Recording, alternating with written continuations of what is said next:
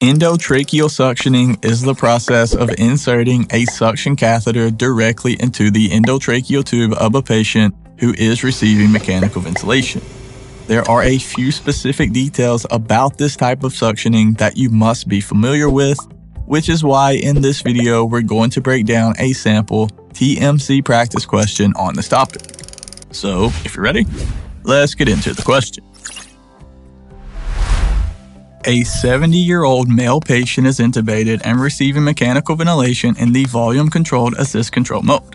After performing endotracheal suctioning, which of the following would indicate the effective clearance of retained secretions?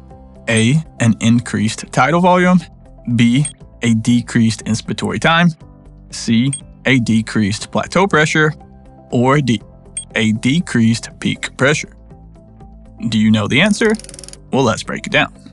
In general, you should remember that retained secretions will increase the patient's airway resistance and peak airway pressure during volume-controlled ventilation.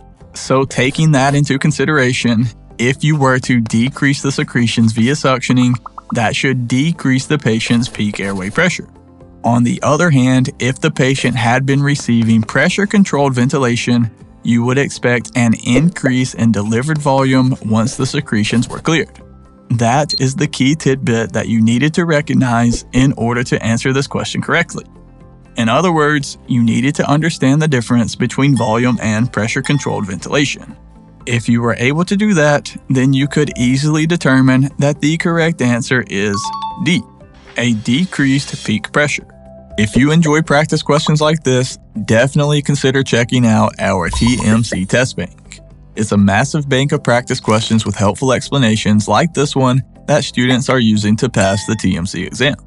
It also comes with 4+ sample TMC practice exams to help you test your knowledge and prepare for the real thing. If you're interested, I'll drop a link below this video if you want to learn more, including some helpful premium bonuses that are only included for a limited time. But if you want to support the channel, please like and subscribe. I would greatly appreciate it. And there should be some other helpful videos popping up on your screen right about now that I think you will enjoy. And just a quick reminder, we are not doctors. This video is for informational purposes only. Thank you so much for watching. Have a blessed day. And as always, breathe easy, my friend.